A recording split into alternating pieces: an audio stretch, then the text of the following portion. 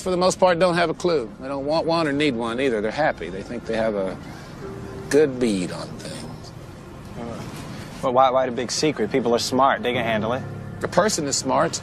People are dumb, panicky, dangerous animals, and you know it. 1,500 years ago, everybody knew the Earth was the center of the universe. 500 years ago, everybody knew the Earth was flat. And 15 minutes ago, you knew that people were alone on this planet. Imagine what you know tomorrow. We don't have time for a meeting of the Flat Earth Society. A group of social criminals, these people in the space program. Nassholes, I call them. And some of those people actually still believe the Earth is flat.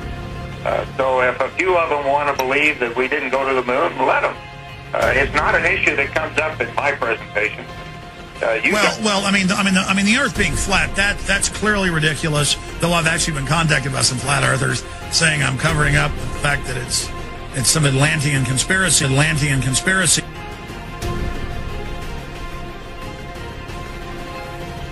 NASA. As you can see, we got a nice red serpent tongue coming through there. NASA. And there's the UN flag. Also the symbol of the flat Earth. Oh, of course, if I say flat Earth, then I gotta be an idiot. Right? That's what they told you, right? It's a ball. There's no Antarctica in this. It's cold out here. Yeah, it is. It's like the South Pole. It's like the deep South Pole, if there was one. There isn't, though. The Peters projection. It has fidelity of axis. Fidelity of position. East-west lines are parallel and intersect north-south axes at right angles. What the hell is that? It's where you've been living this whole time. The legislature recognized that there is a debate about whether the Earth is round or flat. No. And let's encourage critical thinking by saying there should be a legitimate debate between whether the Earth is round or flat. Because after all, any idiot can walk outside and see that it's flat. This is very important, what we're fighting for. Because I'm tired, I'm really tired of the manipulation. They do not tell the truth. They're liars. Take it to our history books. The history books are not true. It's a lie. That's right, my phone. The history books are lying. You need to know that. You must know that. Asteroid Santa Claus kicks and deals. It's a long fly ball going back. And the ball shatters the sky, bringing the ocean itself down into the stadium. Oh, Simpson just broke this dream's reality wide open. You know, there's going to be some comedians making jokes tonight, but I want to talk about the joke that's on you.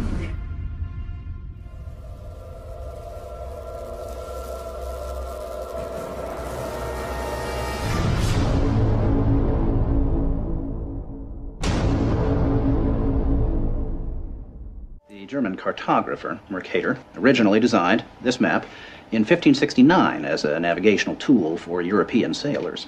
The map enlarges areas at the poles to create straight lines of constant bearing or geographic direction. So it makes it easier to cross an ocean. But yes, it distorts the relative size of nations and continents. Are you saying the map is wrong? Oh dear, yes. Look at Greenland. Okay. Now look at Africa. Okay. The two land masses appear to be roughly the same size. Yes. Would it blow your mind if I told you that Africa is in reality 14 times larger? Yes. Here we have Europe, drawn considerably larger than South America. When it's 6.9 million square miles, South America is almost double the size of Europe's 3.8 million. Alaska appears 3 times as large as Mexico, when Mexico is larger by 0.1 million square miles. Germany appears in the middle of the map when it's in the northernmost quarter of the Earth. Wait. Relative size is one thing, but you're telling me that Germany isn't where we think it is? Nothing's where you think it is. Where is it? I'm glad you asked. Okay, so here's the picture of the Earth from space. There it is. Since you were a kid, you've seen this image. But you've never seen it from that point of view. You know what? We adopted this whole model like 400 or 500 years before the airplane. 400 years before the airplane, pretty much. Like, beginning in the 1900s. They went to the North Pole in the 1900s. This is 1482. Nobody went to the top of the globe, to the bottom, or flew up, or built a skyscraper until... It's funny, back in the 60s when they went to the moon, this is the first time we actually had like an instrument of flight to actually go high enough to actually fucking check out if what we agreed to 500 years ago was real. So if they were wrong after 500 years, the question is, would they tell you? 1969, first lunar mission to the moon. You know, the first lunar mission to the moon wasn't so much about going to the moon. It was about having an event so you can go high enough to take a picture after 500 years to prove it was a ball.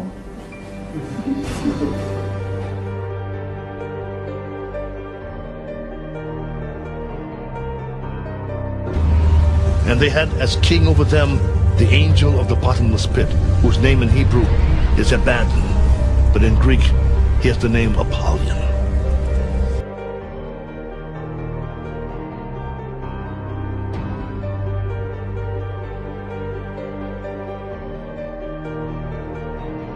Mr. Armstrong, Bart Sibrel, ABC Digital.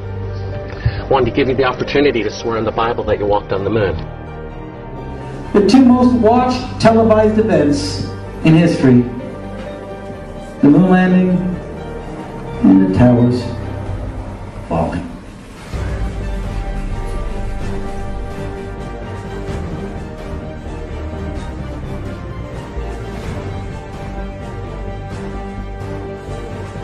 You have $5,000 cash. You can give it to charity if you swear on the Bible that you walked on the moon.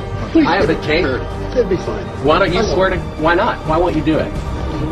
And it's funny, when you click on Google Images, photo of the Earth, you'll see 40 pages on Google. But it's always the same fucking photo. For those that believe in the Bible does mention the edges of the earth, the four corners of the earth, and how Satan brought Jesus Christ to the top of the mountain and showed him all kingdoms of the world. How can Satan show Jesus all kingdoms of the world if the world is round? How can there be edges of the world if the world's a sphere?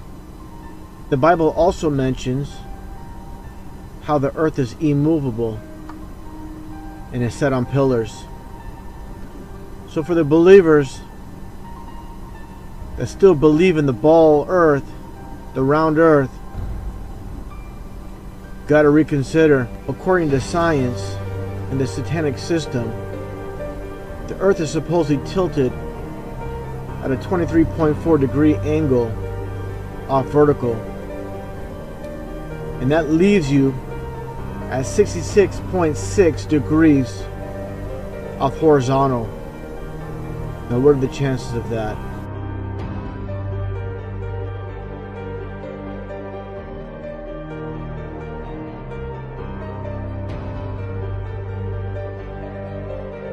Moon landing, 8:17 p.m. Eastern Standard Time, 1969. Isaac Newton, 1666. 666. Most people saw the lunar landing and they swear on it because they heard it on the radio. CBS put up screens all over Central Park, along with NBC, you know, so they could work with groupthink dynamics. Reality is reinforced by group dynamics. Witnessing it. The zero-G illusion, also, that you see astronauts, they look like they're floating or flying in space. It's achieved through 3 different ways. One way is through zero-G planes. They're just Boeing 737s specially outfitted to do these parabolic maneuvers, where they do a parabolic, and then you have a zero-G like free fall state where it seems like you're floating for about a minute at a time. You can keep this going. The second way, when they're like at the fake International Space Station fixing things outside of it, this is done in a pool, in a dark pool. They're actually underwater, and you can see bubbles rising out of the pool, proving that they're in a pool in many of their spacewalks. So the outside space shots are done in the pool. The inside, most of the inside shots are done in zero-G planes, and then some of the longer inside shots are done with a green screen and harnesses, so they just kind of float on a harness in front of a green screen.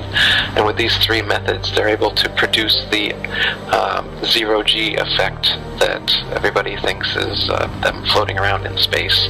But in reality, anything that goes up comes right back down. There is no point where you can just go up, up, up, and then, oh, I'm floating now, and I get to float through infinite space now forever.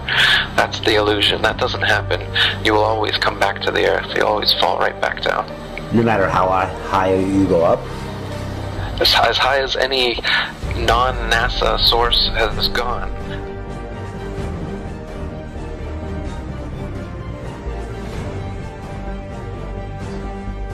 Jesus, you think he knows?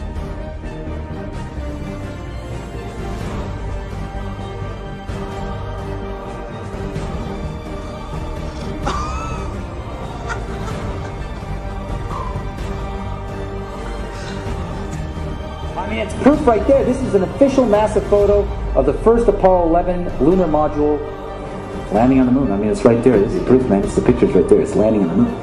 But the only problem I have with this picture is that it's taken from the moon. I don't know what the big deal was with being the first guy on the moon. It seems the camera crew was already there. Hey, all right. Do you see Photoshop? Yes. Yeah. Okay. And if those of you think this technical difficulty was planned and think I'm scamming you, go do it for yourself.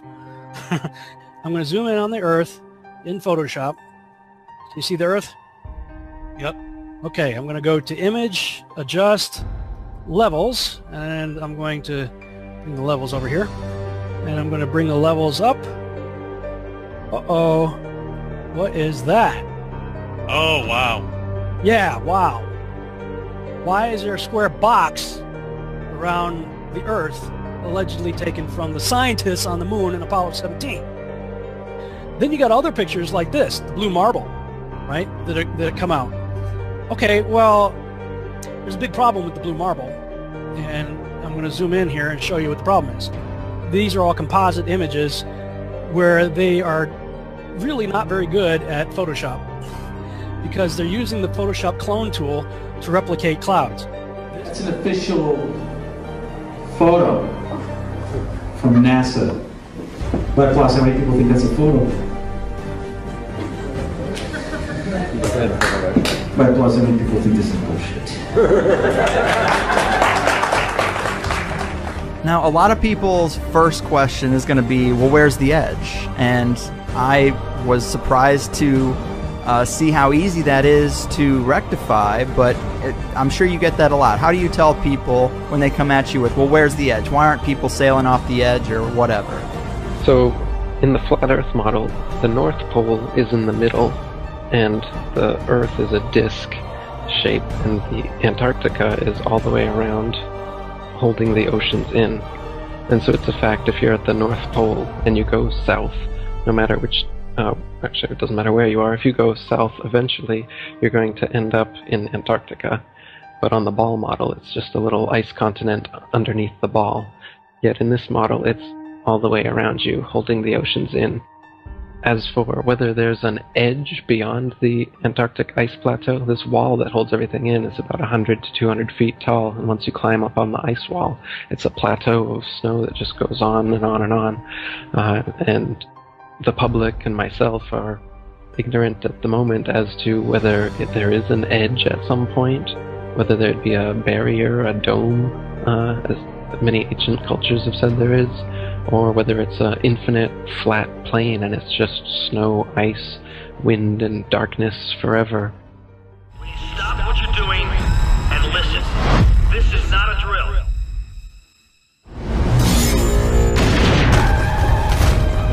We're getting sealed in a dome! Oh God, in up! I can't tell you if what happened is an act of terror or an act of God. Where the hell did it come from? No idea. You have people trapped in here! We're on our own. What are you telling us we're trapped like rats?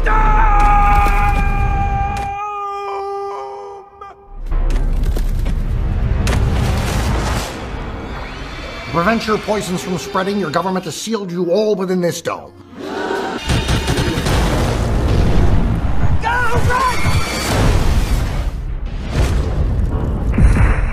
Our best guess puts the dome at 20,000 feet, sir. Did he just call it a dome? You think we might be stuck in here a while? I think that even if what's wrong suddenly becomes right, the Army's just gonna quarantine this place. I want roving death squads around the perimeter 24/7. I want 10,000 tough guys. Let me out! Let me out! What's the most resilient parasite? An idea. A single idea from the human mind can build cities.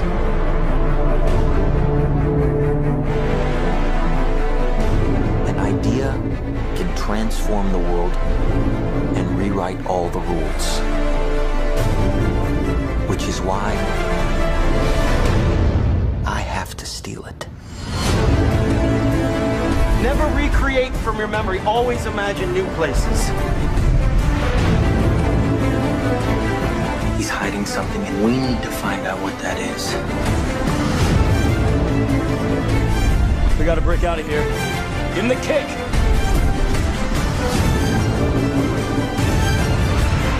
This was not a part of the plan! Wake me up! Wake me up!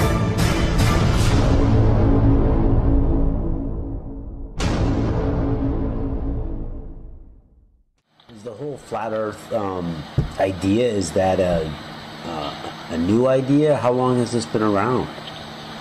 No, the flat Earth was worldwide for thousands of years before this spinning ball Earth came around. The first person to think of the spinning ball Earth was also the first Freemason, Pythagoras of Samos. Most Freemasons trace their ancestry, if you will, back to Pythagoras as being the first Freemason.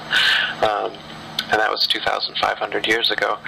But his idea didn't catch on at all until about 500 years ago, when Copernicus, another Freemason and Jesuit, wrote his book promoting this spinning ball Earth and concept. And then Kepler and Newton and Galileo, they took it from there, and now NASA and RASA and all the other space agencies, they're experts like Carl Sagan and Neil deGrasse Tyson. They're continuing this heliocentric spinning ball Earth gravity myth that's been going on for 500 years, and they keep adding on to it now.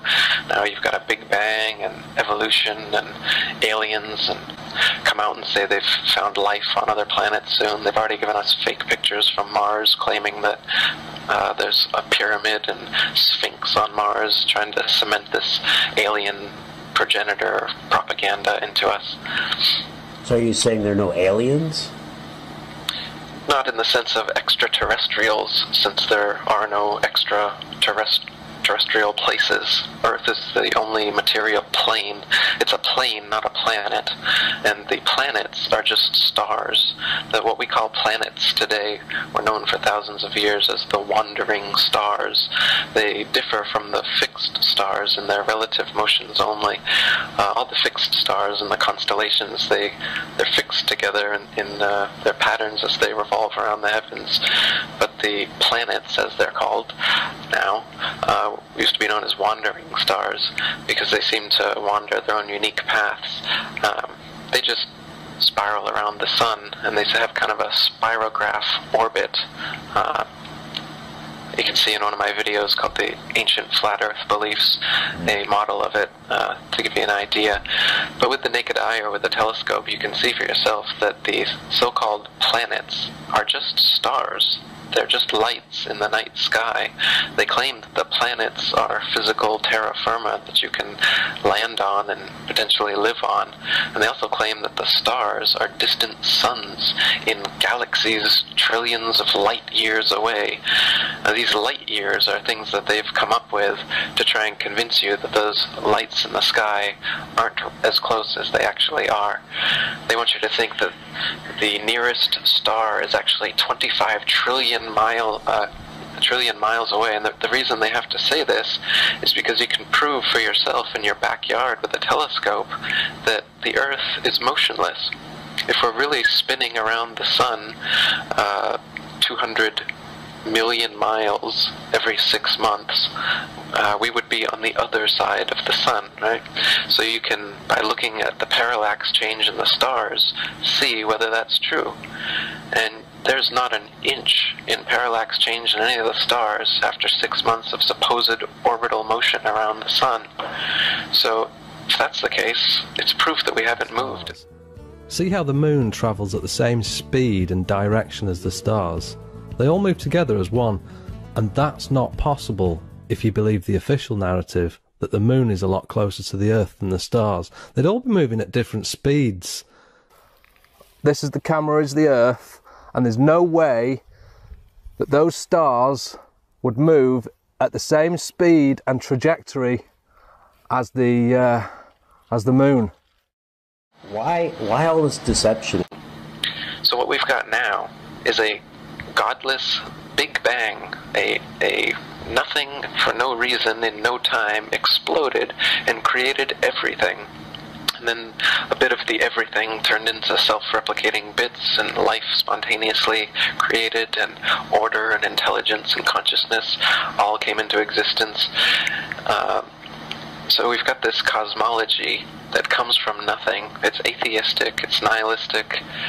It makes it as though humanity and Earth and everything here is just a cosmic accident. It's purposeless, it's meaningless.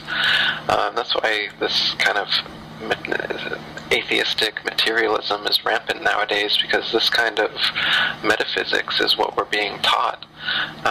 So if we're just in the corner of some galaxy and the fingertip under the dust of the fingertip of the universe, then we don't mean anything. So what it does is it spiritually crushes humanity, so that we just think that me is all that's important, because this life is meaningless, God doesn't exist, we're just a bunch of primordial soup that turned into monkeys, and then monkeys turned into humans. They got us believing just a bunch of nonsense. The overall reason, if you're a psychopath like the people who do control this world all are, then what you want, your ultimate goal is world domination. The best way to achieve world domination is through propaganda and mind control. So the way to mind control someone, if you've got them in a cage since birth, you tell them that the cage is the only thing there is, and everywhere else you can't go. You can't go to the North Pole, and you can't go to the Antarctic without government approval and licensing. They have little tours where you can go and take little photo ops, but you can't go yourself and explore what's actually at the North Pole. Maybe I'm being set up for something. Christoph, why do you think that Truman has never come close to discovering the true nature of his world until now? We accept the reality of the world with which we're presented. It's as simple as that. Get away. See some of the world. Explore. I like to be an explorer, like the Great Magellan. Oh, you're too late. There's really nothing left to explore. You want to be an explorer. This'll pass. We all think like this now and then. They're pretending to. Tell me what's happening! You had to shut her down. Thank you for your help. You're welcome, Truman. Blocked it every turn. They go around the block. They come back. They go around again. Mary, you're part of this, aren't you? You are scaring me! You're scaring me, Meryl. If his was more than just a vague ambition, he was absolutely determined to discover the truth. There's no way we could prevent him.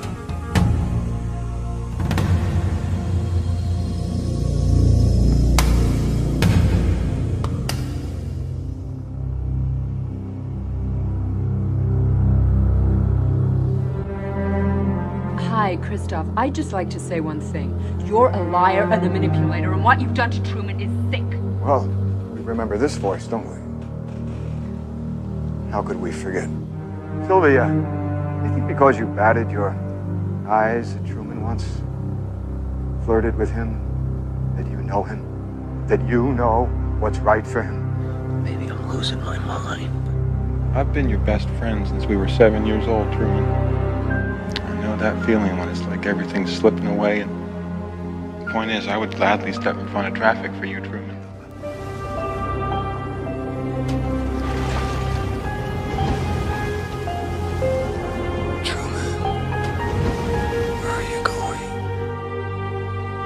You really think you're in a position to judge him? What right do you have to take a baby and turn his life into some kind of mockery?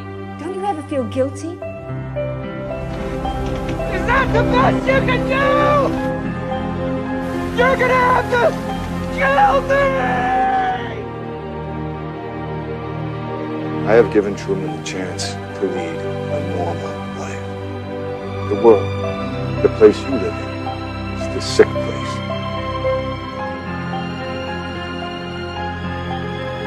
D-Haven is the way the world should be. He's not a performer, he's a prisoner. Look at him, look at what you've done to him.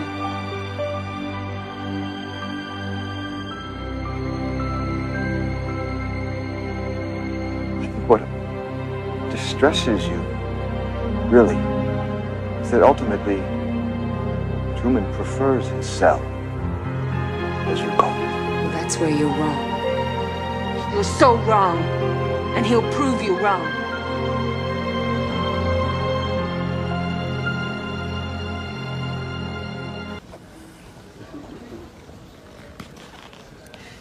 Hi. I'm Dave, and I'm a flat earther.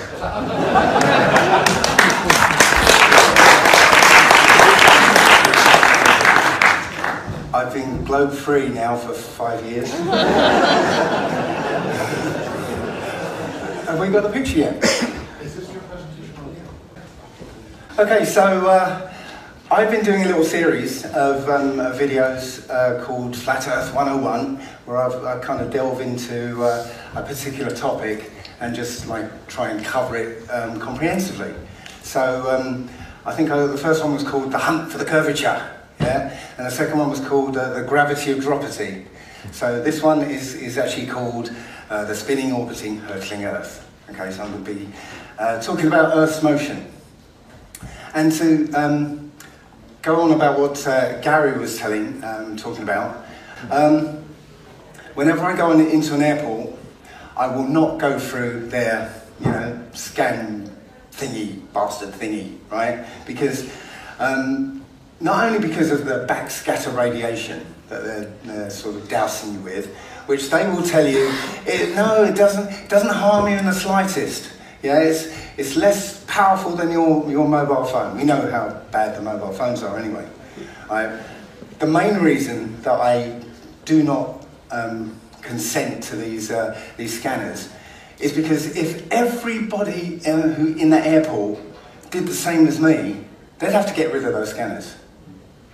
Right? So I stand there and I kick up a fuss very loudly. I get the supervisor, the manager out there, and I kick up a fuss. I inevitably end up being groped by the local homosexual. But and I'll make sure my body language, you touch something you don't. Right? But I make sure they know that I'm not putting up with it. And if one person sees me do that and decides to do the same, hopefully more people would do it, because we're sleepwalking into the end of the world. Seriously, people. I just watched all these sheep behind me just go, and I was told, during this process that from next year or 2021, it's going to be mandatory. You're going to have no choice. Yeah? You are going to have no choice but to be irradiated every time you fly. That's what I'm standing up for. So, I'm going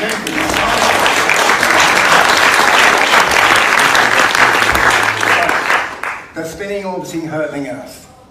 Now, the thing about this whole flat Earth thing is that you've got two opposing views, two absolutely opposite views, but they're identical. Yeah? When you look at them, they're identical. So it's just like this. Yeah? If you look at that, you just glance at that, you can either see the train going into the tunnel or out of it. Yeah?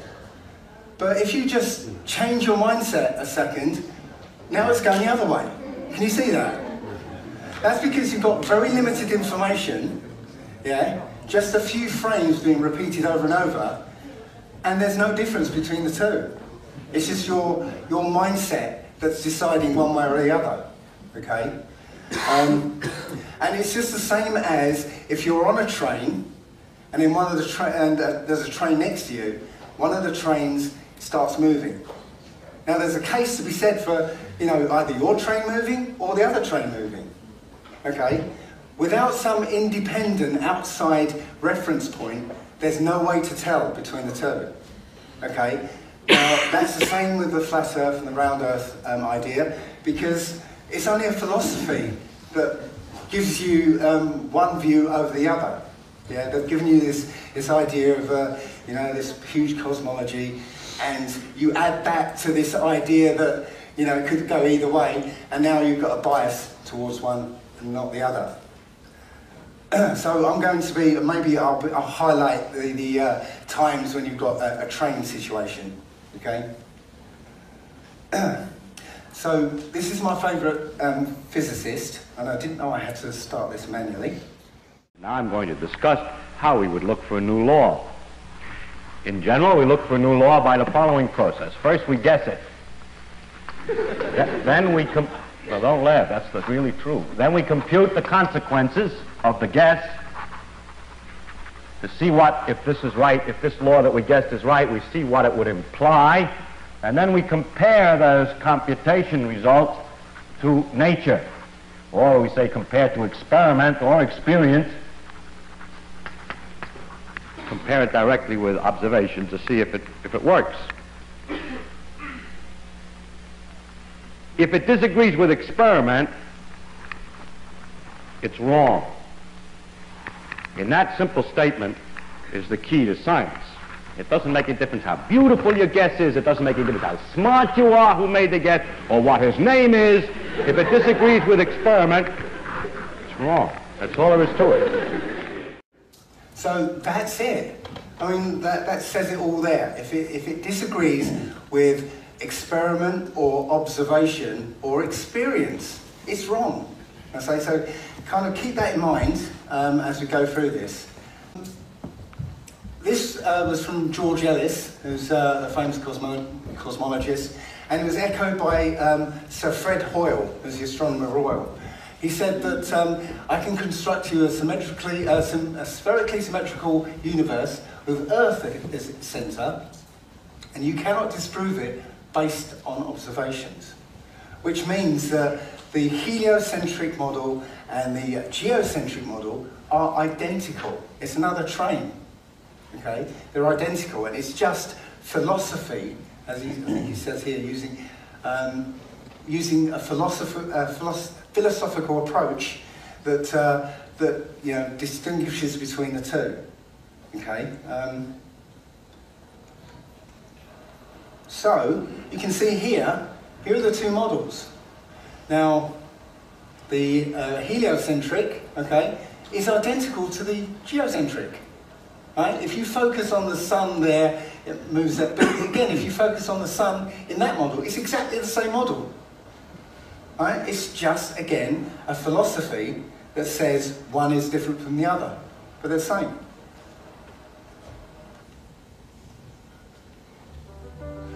So we're told that the motion of the stars is what proves that the Earth is rotating. And this is interesting. This This video is from, I think it's like Argentina or somewhere right down on the, at the tip of South America. And you can see it's rotating anti-clockwise, but the centre is way below the horizon, which is what you kind of expect. But and in a minute it's going to sort of flip around, the camera's going to move around. And you only catch it for a moment, but any second now it's going to flip around, it's going to change and it's going to turn around and you'll see it rotating, you know, so viewed down to the southern hemisphere. And he said, now, he says, come on. Right. So now the camera's moving, and you only catch it for a short amount of time, but again, the axis of rotation is down near the horizon. This is down, you know, way down south. So you only catch it for a second, but it's like down there near the horizon. So how can that be? Because where we are, okay, when you look up at the North Star, it's like up there from where we are, okay? So you should see the same from the southern side. Does that make sense? Yeah, funny that, isn't it? Anyway, so the motion of the stars is what we're told proves that the Earth is rotating. And I've said this before, that, you know, Earth's axis is always seems to be pointing at Polaris, and the 1,000-mile-per-hour spin of the Earth is what's causing the stars to look like they're moving around us. But any small change in Earth's position would mean that the pole would not point to Polaris, which is 2 quadrillion miles away. Okay, so isn't the Earth supposed to be moving around the Sun? Yeah, that would constitute a bit of a change. But fair enough. If I'm standing looking at some stars that are 2 quadrillion miles away, if I move in this plane of motion, then the stars wouldn't look like they're moving. You know, just like when you're on a train and there are mountains off in the distance, you know, you can look at the mountains and they'll hardly move. Fair enough. But that's only in one plane of motion. You know, if I was to look at the stars and move in a different plane of motion, well, the stars disappear. Or a different plane of motion, the stars disappear.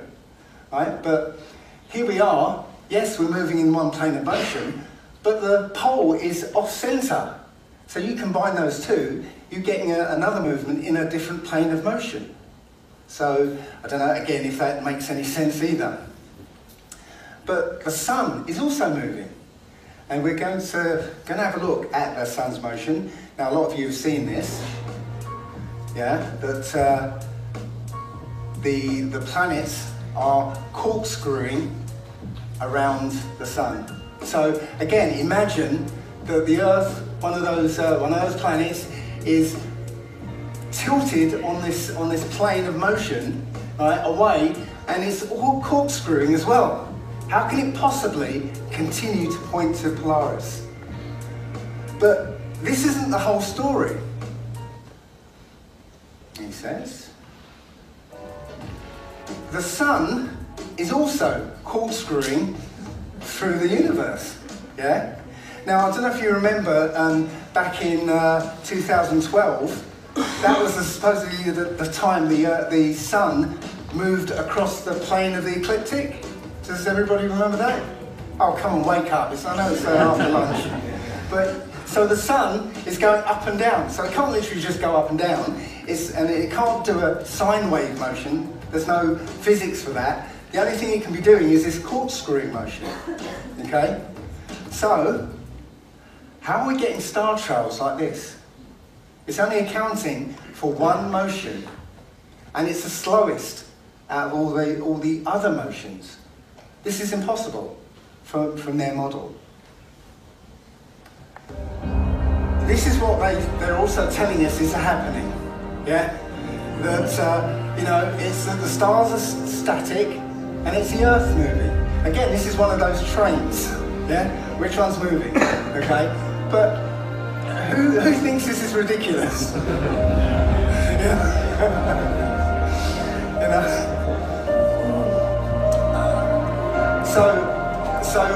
this is what they're saying is actually happening. But we have some experimental proof that this isn't what's happening. So I've attached the whole setup to this is Rob Durham. the tractor, which I've blue tacked to the table, and I've blue tacked the actual frame to the table as well. So this here is the. I'll stop you there for a second. He's using a gyroscope. Now a gyroscope has a property called rigidity in space. So once it's set spinning in a particular orientation, it will stay there, regardless of anything, regardless of where it is on Earth, how it's oriented to the center of the Earth or whatever. It's rigid in space, okay? So the idea is if you set a gyroscope spinning and you set it down on your tabletop, well, if the Earth is moving round, well, the gyroscope will stay rigid in space and appear to move, because the Earth is apparently moving. Okay, got it? Yeah. Got it? Yes. Oh, for crying out loud. So I'll just restart, or not restart, carry on. Angle that we're looking for. So what we're looking for is this effect. See how the gyro wants to rotate and stay in the original orientation? Well, that angle that is rotating, that this bar appears to be rotating over the device, that is the angle that we're looking for. That is the angle that we should be able to calculate this gyroscope moving due to the rotation of the Earth underneath us. So without further ado, let's get on to the test. So I've just attached the motor there. It actually takes 4 AA batteries to power it, and I've run this test quite a number of times now and put quite a few batteries through it, so I kind of know how long they're going to last and what sort of sound. I've sped up the actual experiment because I think it's important for you to see the whole 6 minutes, so I've sped it up a bit, so you can see it. It's important to see the whole 6 minutes because, just in case any journalists are in here thinking that I'm, just making up stuff, you've got to see, the whole 6 minutes. But, I'll sped it up.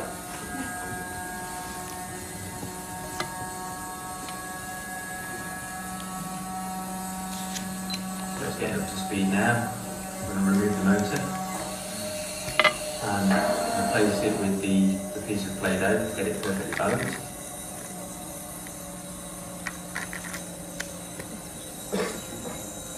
And now I'm going to demonstrate some precession by gently pressing on the horizontal bar there.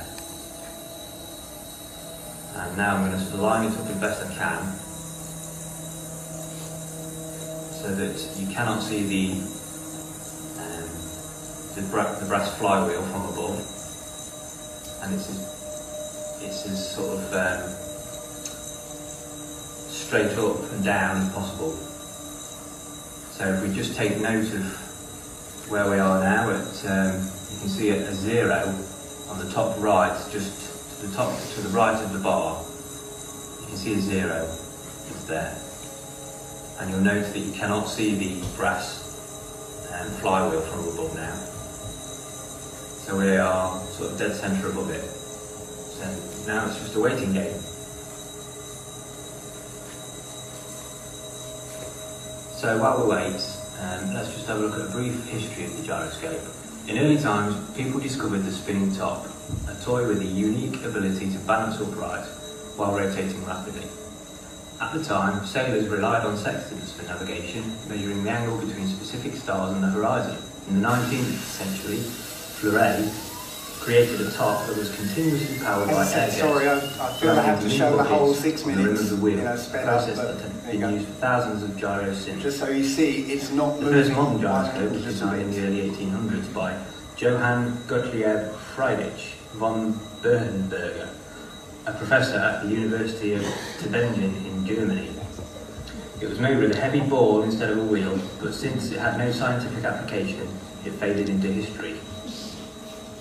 In the mid-19th century, the spinning top acquired the name gyroscope, though not through its use as a navigational tool. French scientist Leon Foucault had experimented with a long, heavy pendulum in an attempt to observe the rotation of the Earth. The pendulum was set swinging back and forth along the north-south plane, while the Earth turned beneath it. Foucault corroborated the observation by using a spinning top in a similar manner. He placed a wheel, rotating at high speed, in a supporting ring in such a... So going back to the test, we've exceeded 6 minutes now and there's no observable movement. You can still see the zero to the right of the bar in its entirety, and you still cannot see the brass flywheel from above. So how much should the gyro have precessed? What angle should the gyro's axis have moved? The calculation is the sine of the latitude times 15 degrees per hour. My current latitude is exactly 53.06 degrees north. So the angle in which the gyro should have moved in 6 minutes is 1.2 degrees. Now this doesn't sound a lot, but let's assume that Leon Foucault's experiments were performed in Paris. He should have seen even less based on his latitude. And let's not forget that he didn't have an electric motor spinning his gyro up to 9,000 RPM.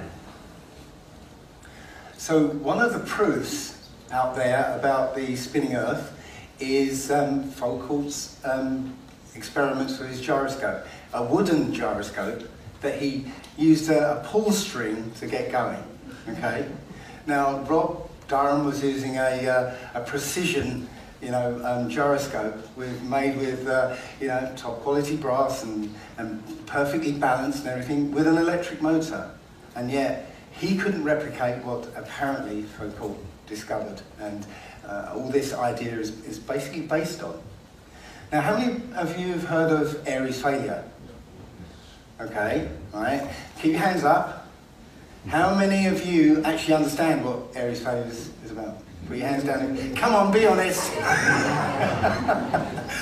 Well, I'm going to play it anyway for those who don't know. So this is one of the first videos I've watched that kind of pushed me towards flat Earth, because even though this guy Malcolm Bowden doesn't believe in a flat Earth and he's actually come out against it and everything, he's actually saying that the Earth is stationary, and here's the proof of it.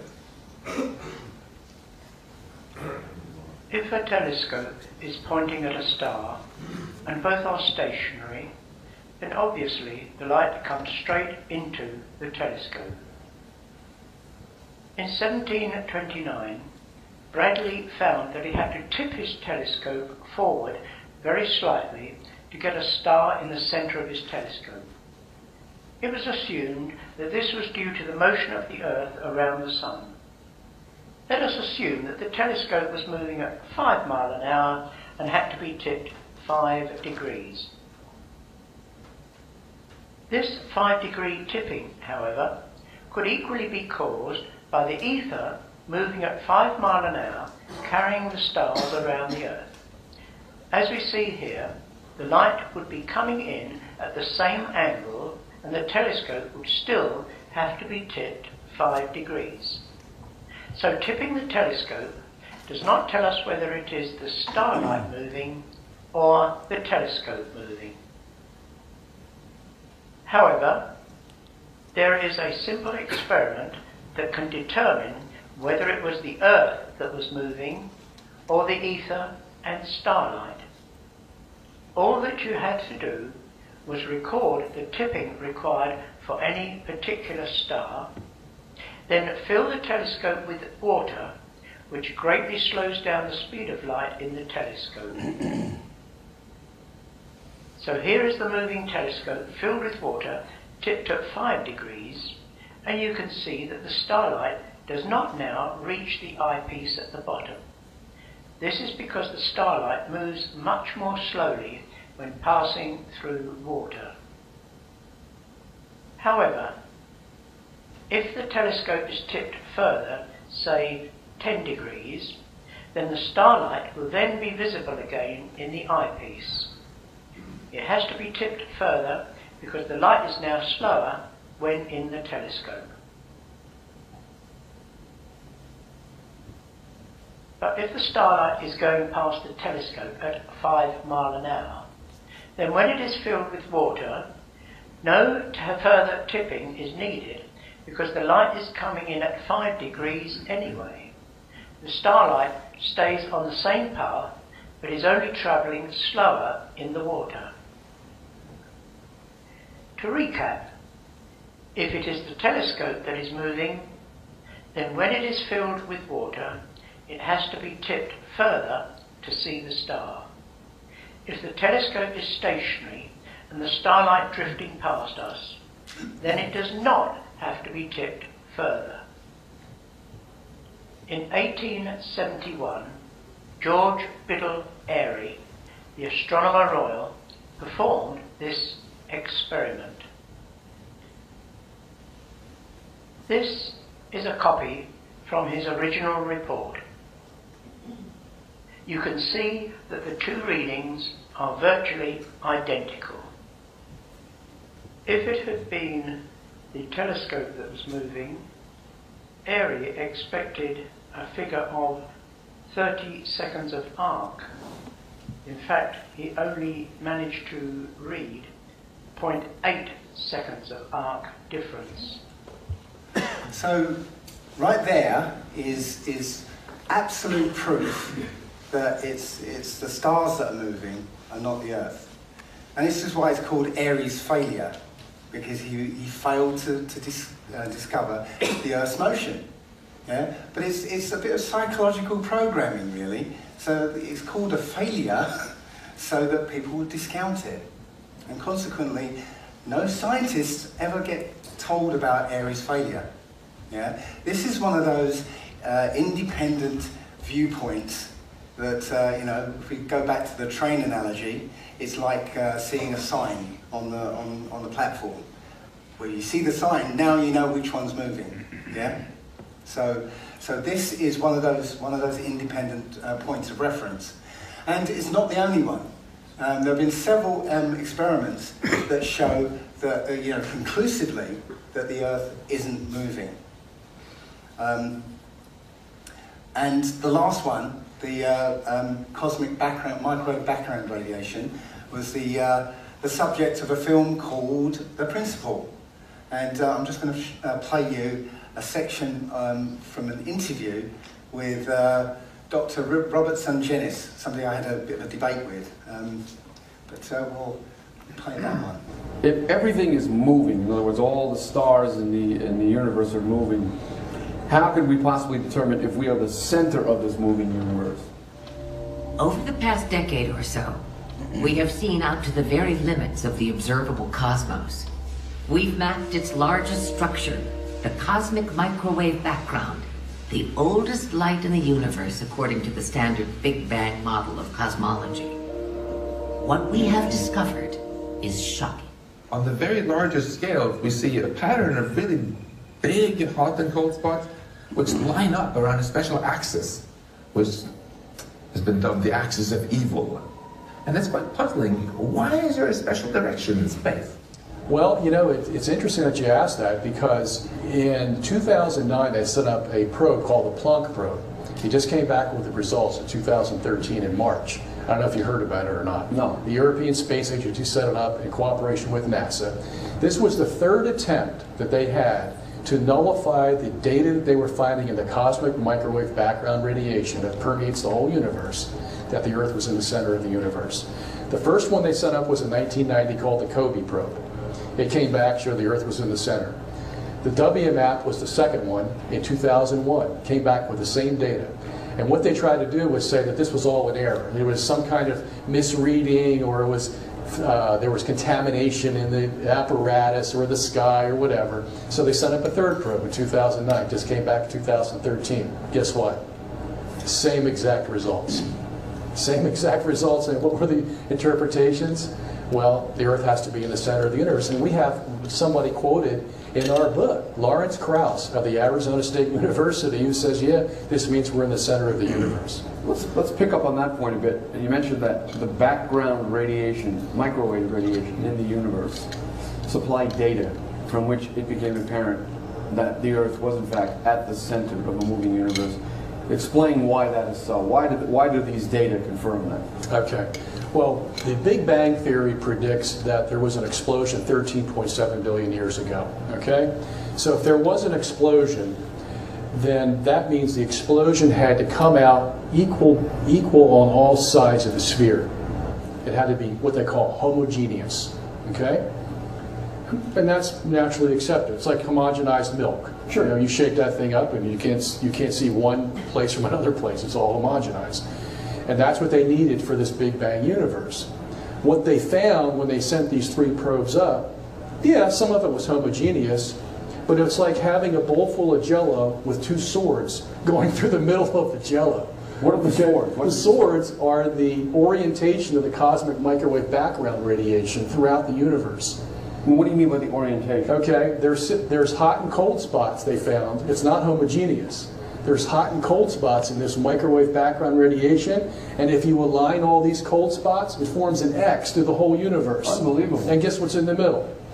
Oh, you're kidding. No. This is what the data shows. This is what the data shows. Come on. What mainstream publication recognizes The University of Michigan, Dragon Hutterberg, Craig Copey, Glenn Starkman. These are all the guys who have done all the work on this microwave radiation. They read it in their papers. They read one in 2004, 2008, 2010, and 2012, and they're reading another one on the Planck probe. So you're saying these space probes were designed to explain away the X represented by the hot and cold spots? They wanted to make sure it wasn't an accident. Okay, so there were how many probes in total? 3 in 20 years. And you're saying that all 3 confirmed what then? That the Earth is in the center of the universe. On the basis of the hot and cold spots? Yes. Whose alignment represents an X. An X. And at the center of the X is the Earth. Right, and they call that X the axis of evil. That was coined. Scientists call that the axis of evil. Call it the axis of evil.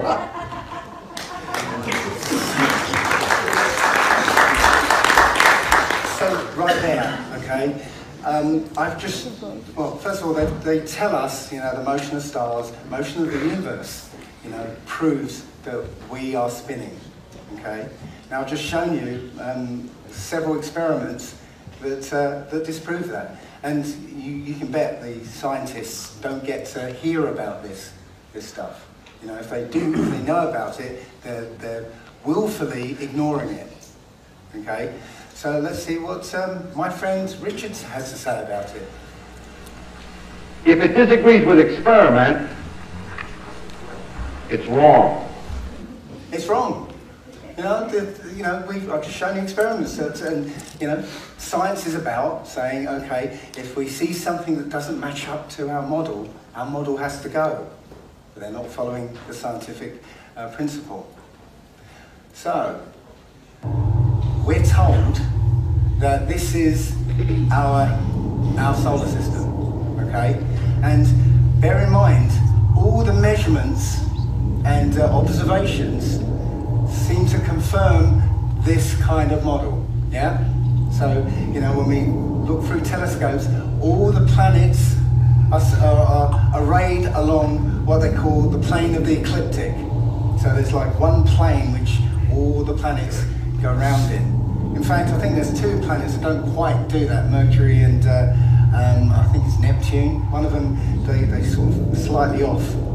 But this generally is what they're saying is going on. So how can this align with that? Okay? Now think about it, yeah? The sun's moving and all the planets are supposedly in that plane of motion, yet they're all moving as like a whole system, a plate. Yeah? So just to think about this a bit further, imagine this scenario. So imagine I've got like a sun on a piece of string, and all these planets are connected by some elastic band, okay? So if I was to pull up on that string, okay, we're told that the speed of gravity is the speed of light, right? Right? Yeah. Oh, come on!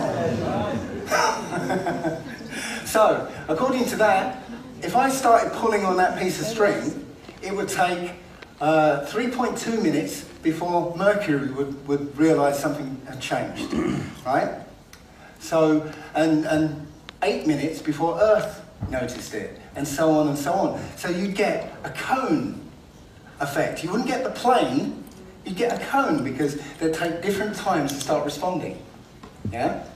So also, since you've got a pull inwards, if there's motion that way, there'll be motion of the start of the planet inwards. Just like, you know, if you imagine you pulled something up, everything that's connected would start moving towards the centre, wouldn't it? Wouldn't it? Yeah. So eventually, you should get this. You wouldn't get the planets moving in a plane, they'd just be in a string, sort of following the sun. You know, am I sort of just making this up? I mean, you know? But this is not what we see. You know, this is what makes sense to my mind. Their model doesn't make sense to me. You've got gravity. Sorry? You've got gravity. Well, that is gravity. You know, I'm just extrapolating what they're saying using the information that they've told us. Yeah. They've told us the speed of gravity. You know, they make these graphics showing if the sun disappeared, it would take minutes before the planets would notice it. And I'm just expanding it for what they're telling us is real. So one of the things that I hear often about, the rotation of the Earth is that, of course you wouldn't feel it because the Earth's only going round, once a day. It's far too slow for you to feel it. Yeah? Anybody else heard that one? Yes. Yeah. Well, if you think about it, yeah? If you're on a roundabout, and that roundabout is 8 feet across, yeah, the motion will be 3/16 of an inch every minute. You wouldn't even detect it. You'd have to sit there and look at it and, yeah, I see it, yeah?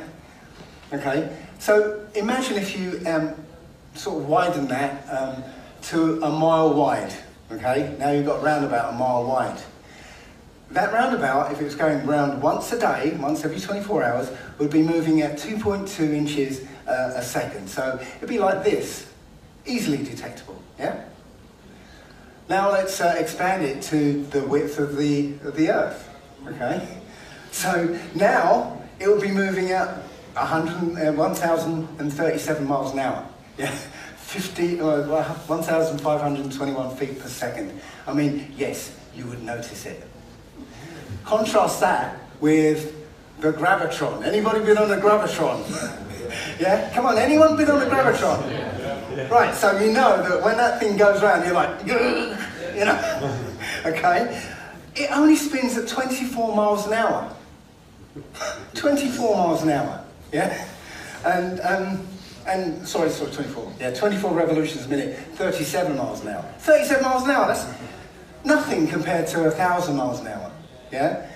So, but, it's just that they're using this train idea again. It's, you can't test it for yourself. You have to believe what they tell you. This is also what would happen, and I think Iru mentioned this as well. If you spin a ball with water in it, or on it, yeah, the water would collect at the poles. It collects at the equator, and then shoot off at the equator. So, why is there land at the equator? Because if that's the case, if the Earth's spinning at 1,000 miles an hour and only gravity is holding the water to the Earth, the water would still bulge at the equator. So why is there land at the equator? Anybody got an answer? I asked this to Neil deGrasse Tyson, he still hasn't answered me. The other thing that many people would say is, well, if you're on a train and the train's moving at a constant speed, well, of course you won't feel anything because you're moving at a constant speed and it will feel natural to you. You won't even know you're moving. Well, the problem with that is that science tells us that motion in a circle is acceleration in different directions. Yeah? So this is I just took that off of Google. Yeah? The motion of an object in a circle at a constant speed, an object moving in a circle is accelerating. Yeah? So you absolutely do feel acceleration. So let's do a little experiment.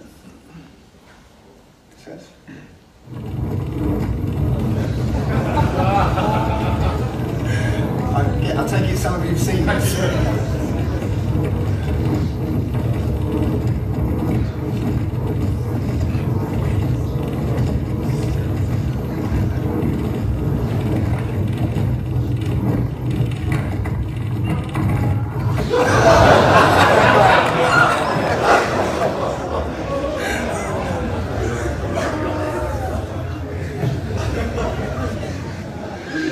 Yeah, you know what? I suspect their senses did notice that, you know?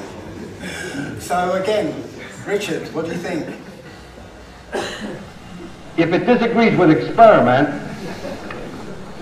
it's wrong. It's wrong.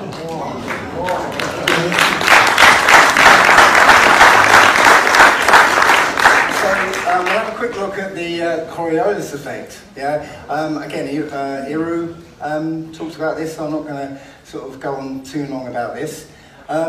So they tell us that you know, artillery shells, missiles, and all sorts of sniper bullets all get affected by this Coriolis effect. Well, I did a little video a few years ago to show what would happen if snipers had to compensate for the Coriolis effect.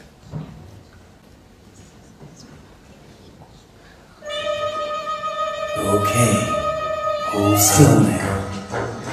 This is where Obamacare, Guantanamo Bay, the Patriot Act, and that damn ugly dude you know.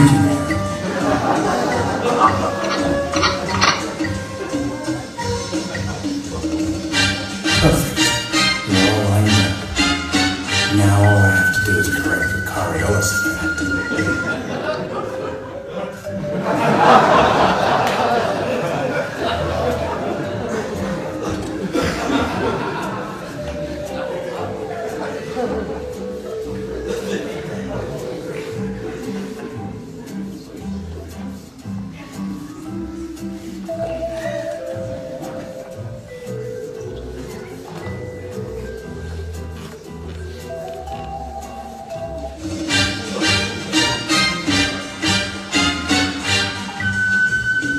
So that's 51.518744 and minus 0.129039. Bearing to target is northwest. Average muzzle velocity? What the?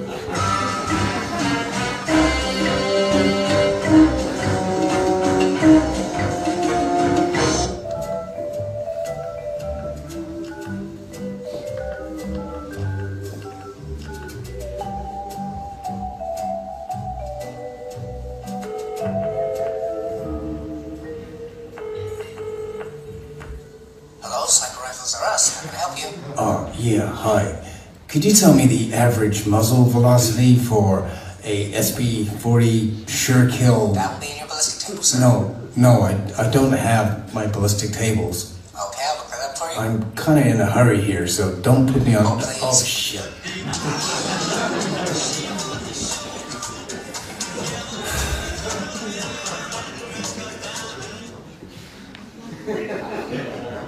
At the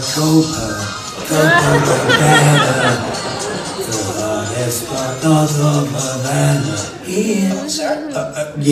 Hi. The average muzzle velocity is 1,024 feet per second. 1,024 feet per second. Thank you. Is there anything else I can help you with today? No, I... Sure. Have you seen our new line of novelty assassination tools? We're doing a special on exploding toilet seats. No, exploding toilet seats? Really? How much? No, it's okay, thank you. Okay. You have a nice day now. 1,024 feet per second. That's perfect. I have you now, Obama. What? Where'd he go? Shit.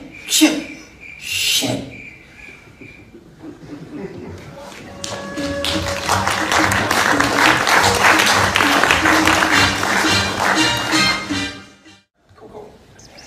So, this is again some experimental proof that the Coriolis effect has no effect whatsoever. You know, it's just an idea. This is the Navy's railgun, and it can sight and hit targets 100 miles away.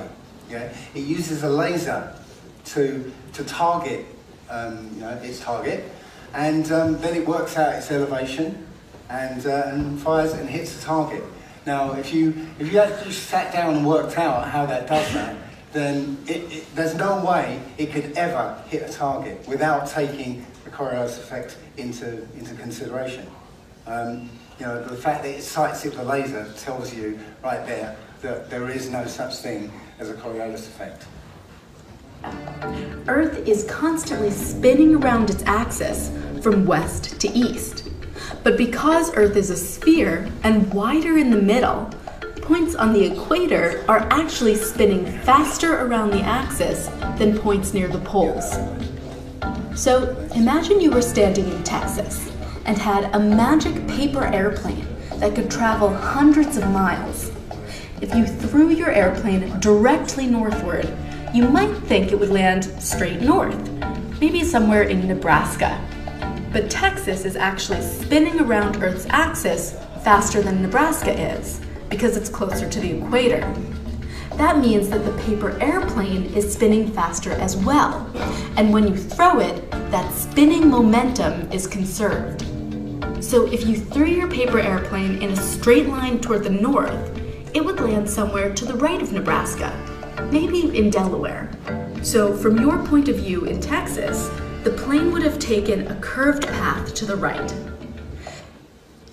So you notice they use the idea of a paper aeroplane and not a real one, because it would obviously apply to a real aeroplane as well. But you don't get planes aiming north to go east. Doesn't happen, does it? So it's rubbish. I was going to say bullshit. I don't think I'm allowed to say that. Right. So. I'm going to have to hurry, but right, one of the things we asked is about, for helicopters, or we asked, helicopter is hovering, why doesn't it just sit there and wait for the Earth to spin round it? So they say that the Earth is moving at 1,000 miles an hour this way, and we're going to use the idea of a Harrier jump jet, yeah? So when a Harrier jump jet is hovering, well, the Earth is moving at 1,000 miles an hour that way, the atmosphere is moving at 1,000 miles an hour that way, and that must mean the Harrier jump jet is also moving 1,000 miles an hour backwards. Yeah, that's their model. Right, fair enough. Okay, let's go with that. So I'm going to look from above. So this is the same sort of graphic, but from above. Okay. So let's imagine now that the jet starts moving at 1,000 miles an hour that way. Okay. According to their model, that jet is stationary now, okay, so it's overcome its inertia going backwards, and now it's stationary with the Earth moving at 1,000 miles an hour and the atmosphere moving at 1,000 miles an hour. Okay? Everyone with me? Yes. Okay? So, with that, from that point of view, now if that plane turned north, all of a sudden it's going to counter 1,000 mile an hour winds going this way. And this is the only result that can happen. It's again, two models that look identical, but there's a distinguishing feature, and it's the wind speed there that's a distinguishing feature. I'm going to end with this, because apparently I'm under pressure. Yeah, so I don't know if everyone's seen this. They've now admitted that the moon is in the Earth's atmosphere. Yay! So we didn't really go anywhere special. We could have gone to Basildon, or it's like we didn't. It was still in the Earth's atmosphere. So where did we go? But if you think about it, there was a few problems with this idea. Right? The SR-71 Blackbird, top speed 2,200 miles an hour. Right? But when it goes to that speed, it heats up to 600 degrees Fahrenheit, 300 degrees centigrade. So, if the moon is in the Earth's atmosphere, well, shouldn't it heat up? Even though they say, well, the atmosphere thins out, it will still encounter friction from that air, which means the moon cannot be in this perfectly balanced situation where it turns at the exact same speed as its rotation. So the face always faces Earth. Yeah, it will start to slow down. Yeah? So how can it maintain that same attitude? It's impossible. Yeah? Even the fact that the moon is moving away from us, yeah, means that its orbit is getting bigger, which means it's going to slow down. So it means that the moon should start turning around so we see the backside of it. Does everybody follow that? Yeah. Right, so again, impossible. I think this is the last thing. This is the last one anyway, so.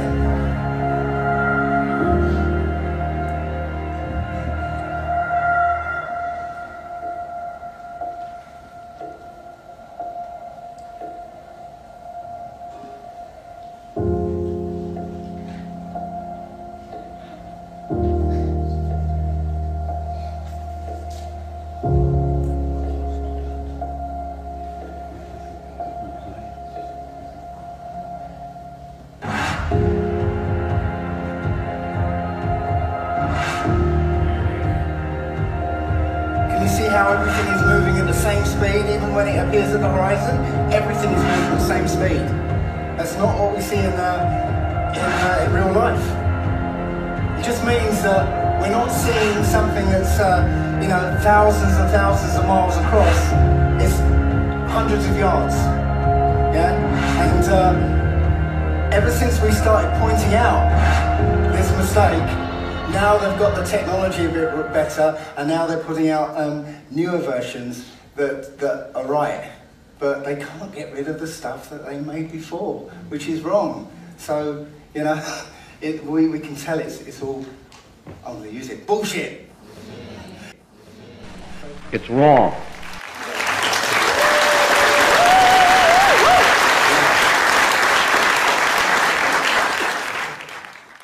I received an email from a retired F-16 pilot whose name is Mike. His new YouTube name is FE Viper 16, a good name, so watch for him in the comments. I spoke to Mike on the phone today, but he wishes to remain anonymous, and I will certainly honor that. Again, if you are a professional and would like to talk to me about the unique perspective of the flat earth related to your expertise, please email me at tabooconspiracy@gmail.com. I will always keep your information confidential if that is what you want. I do hope this information will lead to more flat earth investigations because these radar systems and the aircraft using them are fascinating, and the flat earth evidences they introduce are indisputable.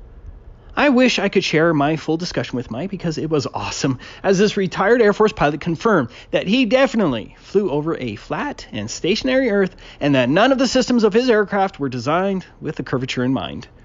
Now, I might make some mistakes here, and I do apologize for that, as the information was complex for me, but Mike did say that he might stick around and answer your legitimate questions in the comment section. An F-16 can fly up to 1,500 miles per hour, and may be intercepting another craft flying in the opposite direction at the same or a different altitude at similar speeds. Breaking it down, 1,500 miles per hour is 250 miles in just 10 minutes. As Mike discovered, the paramount problem with the globe is 8 inches per mile squared. The infamous and quite accurate formula that calculates the alleged curvature drop if the globe were real. That easy to understand formula absolutely destroys the globe because no one has seen or accounts for that insane amount of curvature drop ever.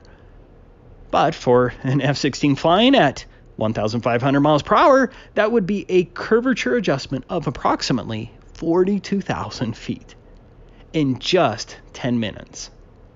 But no pilot makes that ridiculous curvature adjustment. But think about the problem when an F-16 is quickly intercepting another aircraft coming from the other direction. Consider the unbelievable amount of curvature adjustments that would be necessary for an Air Force pilot on an intercept. And yet, Air Force pilots never learned about the curvature drop in training or otherwise, as confirmed by Mike. What's also fascinating is the fact that Air Force pilots learn and experience it daily that when a distant aircraft is at the horizon, it is at the same altitude. If the distant aircraft is above the horizon, then the pilot knows the aircraft is higher. And if the distant aircraft is below the horizon, then the aircraft is at a lower altitude. I think this photograph shows what I'm talking about. You can see which balloons are higher and lower based on the horizon line. There's more proof that the horizon does indeed rise with eye level, which is an absolute impossibility under the globe. But getting back to the non-existent curvature adjustments, the globe propagandists would probably answer that the aircraft automatically adjusts because of some magical force of gravity, automatically pulling the nose down of the aircraft to strangely maintain equal altitude, or that the varying air pressure densities keep the aircraft at the same altitude.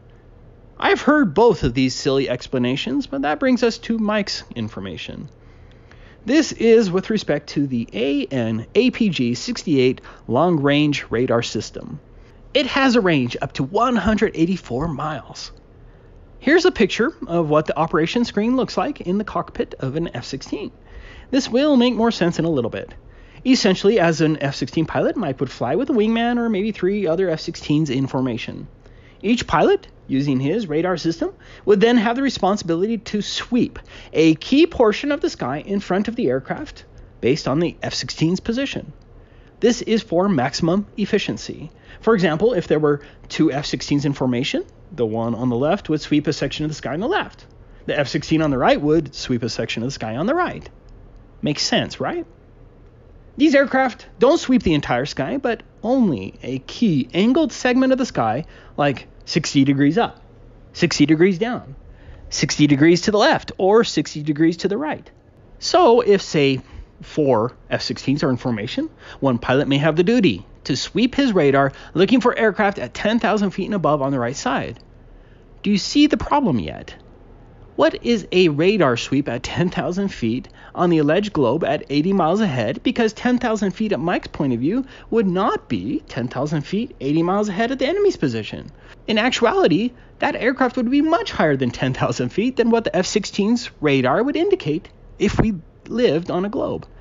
Instead, the computer radar system is based on a flat map. None of the radar readings would be accurate, and enemy aircraft would exploit these problems all the time if we lived on a globe. Just think about it. How could you lock, track, and acquire an enemy aircraft when the height curvature adjustments would throw the whole matter into disarray? Here's a short 4-minute clip from an online tutorial for an F-16 simulator that talks about how the F-16 radar system works.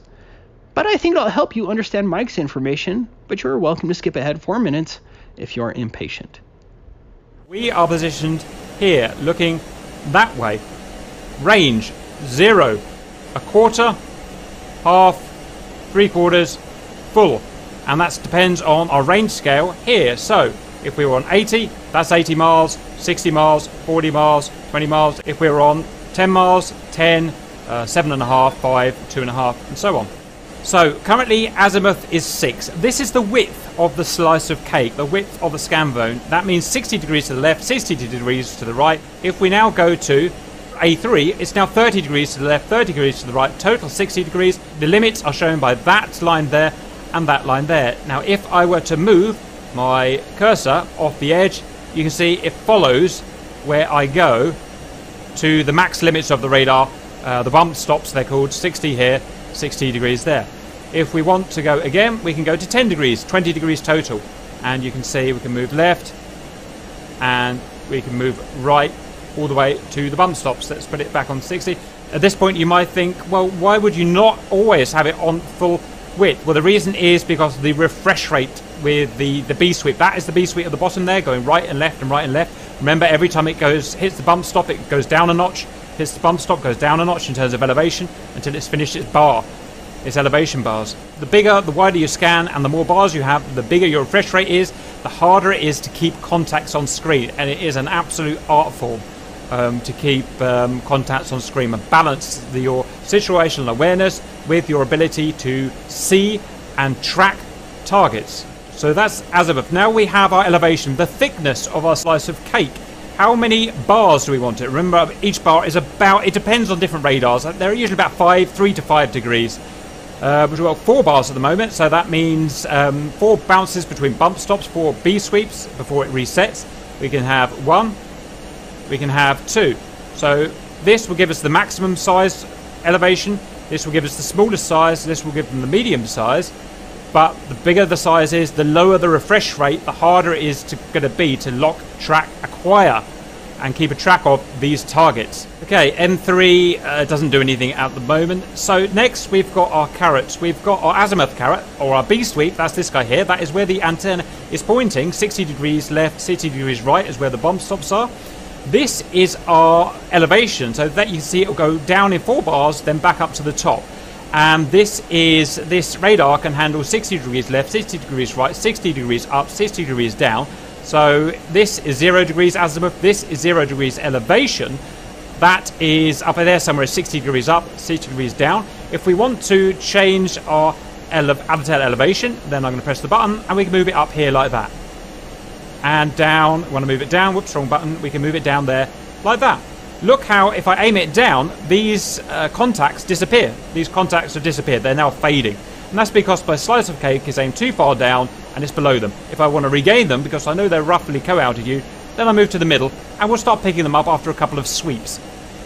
Okay, now I know what you're thinking. I can know what angle this elevation is set to, but in real terms, what actual altitude is that set to? And that's where these two numbers here, you'll be using these two all the time. Note that wherever I move this cursor, these two numbers change. You will always be looking at them. What they are saying is, at the range that I've got this cursor set, which currently is 40 miles. Remember, we're on 80 miles there, so 80 miles there, 0 miles there, 40 miles there. At 40 miles, if I drew a plumb line, that is a vertical up to down line, through our slice of cake, our scan zone, at 40 miles distant from me, it would intersect, that plumb line would intercept the top of the scan zone at 54,000 feet ASL, and at the bottom, minus 5,000 feet ASL theoretical. I don't want to bore you much longer, so let's get to Mike's email. I have a bit of knowledge from my days as an F-16 pilot that I need to share with someone. I respect your work and thought you might be another great person to pass this to. I don't have, nor do I want, a platform, so here you go. If you decide to verify what I'm telling you and have questions, feel free to contact me here. This will be tough to illustrate with words, but I'll try. The F-16 has a radar called an APG-68. At least it did 18 years ago when I last flew it.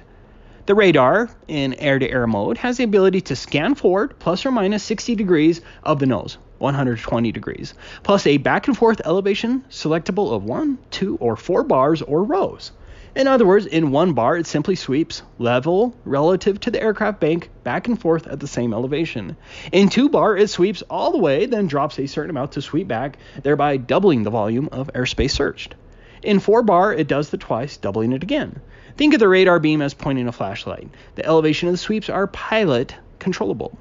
The pilot can tell what the elevation of the sweeps are in the display. At the cursor position, the top and bottom altitudes of coverage are displayed at the range of the cursor, and this altitude is controllable with the L-strobe, a little wheel on the throttle. We use this because if my search responsibility is 10,000 feet and above, I can roll up and cover my area more efficiently. I know this is probably clear as mud, but bear with me. Obviously, you can determine the width of the sweeps at various ranges of your search. In other words, the distance between the sides of your scope. If I run the cursor out to 80 miles, isosceles triangle math gives you 138 miles from side to side. Curvature math gives you a hump on my nose of 12,700 feet. In other words, if I roll up to search 10,000 and above and set that in the center of the scope, I'd be 22,700 feet and above on the sides of my scope, right? Well, not in practice. If I run my cursor out to any distance, the display shows the same on the left side, middle, and right. So my conclusion is the engineers are going to get fighter pilots shot down because they didn't take into account the curvature of the Earth, bastards, or the Earth is flat. That's it. That's Mike's email. I hope that was semi-understandable. The globe simply doesn't exist in reality, and now we have a retired F-16 pilot who confirms the same. Hope you enjoyed the video. Love to all. Yo, what's up, peeps? If you're a flat earther and you're already awake to the globe deception, you probably already seen this. This is for the globe trolls that are in my chat telling me that artillery and stuff proves the spin of the earth and blah, blah, blah. So here we go. NASA documents admitting the earth is flat and stationary. Here's what they say. the derivation and definition of a linear aircraft model. In the introduction, they flat out say right here, this report documents the derivation, which means the origin, and the definition of linear aircraft model for a rigid aircraft of constant mass flying over a flat, non-rotating Earth. Everybody see that? Derivation means the origin. Definition means this is how it's defined. This is how it works. So they're talking about the equations, and you want to talk about the calculus and trig this thing gets into. The equations are based on these airplanes flying over a non-rotating flat Earth. Question: why would this be in any technical manual of anybody if it doesn't exist? I mean, think about it. They claim the Coriolis effect, that snipers have to calculate the spinning of the Earth, the Coriolis effect, when they're shooting at, 1,000-yard shot or something. Yet they don't have to for Mach 1, 2, 3, 4 aircraft. You don't have to calculate the spin. No. This is just about, these planes fly over non-rotating flat Earth. So, well, Pastor Dean, this is what I heard. Oh, well, they're just doing that to simplify the equations. Oh, really? I'm sorry. I didn't know that NASA rocket scientists and MIT mathematicians couldn't factor in 8 inches per mile squared. I'm sorry, they have to simplify the math. Maybe they missed a class at MIT or something. I don't know. But this is crazy. Now, you can try to dismiss this if you want to, but it's also in the conclusion, the concluding remarks of the report and all the math and the equations. Look at that. This report derives and defines a set linearized system matrices for rigid aircraft of constant mass flying in a stationary atmosphere over a flat, non-rotating Earth. I didn't write that. It seems that someone at NASA is a flat earther. Oh, my God. Right? How can this be? No, they have to design stuff for it to work the way things are. That's why. Let's keep going here. There's your definition of derivation. Obtaining or developing something from a source of origin. Why would you develop the equations for aircraft to fly over something that doesn't exist? Oh, let's factor in the unicorn equation, just in case, the Pegasus, the flying horse equation. So, yeah. No, they're telling you it exists. Definition, of course, is a statement of the exact meaning of something. Think about that. So I thought that was big when I found that.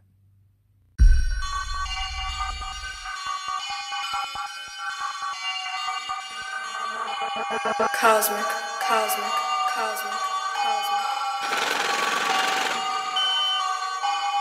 Every time I'm signing on, they always ramble on, speaking Babylon, in their mind Beelzebub, mark inscribed and blind to some, claiming wise and proving none. Oh my Lord, I think I need a break. Yeah, academic BS in the way. Filling up the anger every day. Wait, don't you know that Jesus is the way? Hey, you're no different than a rat. Laugh. Evolutionary lies, the demon in disguise. Knowledge earth is flat. Truth is seen as crazy mind. Let go and seek the Christ. What you talking about? You whack. Smack. The world will burn you on the cross. Please know your work ain't lost. You're no different than a rat. Laugh. Evolutionary lies, science warping minds. I'm sick and tired of the lies that we're told. They getting mad, I ain't bow to their rule. Jesus Christ conquered death and the light. All will know like a thief in the night. Don't be scared, life is great with no fear. The string detached, that now king of the air. He will fall in the abyss that will go. deep art thy way, surely death knows no meaning. Stop, back up, think on the word. It's written on your heart, haven't you heard? Everyone will get the chance to make a choice. Eternal last, as the first will walk and grow. Consuming light, immortal glow, will all be known? That I highly doubt. Work and praise it out. Cause while you meditate and seeking God, they plotting in the darkness with no love and rather heartless. Every time I'm signing on, they always ramble on, speaking Babylon in the my Beelzebub. Thinking lies, thought is numb. Zombie eyes, scared and run. Oh my Lord, I think I need a break. Yeah, academic BS in the way. Filling up the anger every day. Wait, don't you know that Jesus is the way? Hey, you're no different than a rat. Laugh. Evolutionary lies, the demon in disguise. Knowledge earth is flat. Truth is seen as crazy mind. Let go and seek the Christ. What you talk about, you whack. Smack. The world will burn you on the cross. Please know your work ain't lost. You're no different than a rat. Laugh. Evolutionary lies, science warping minds.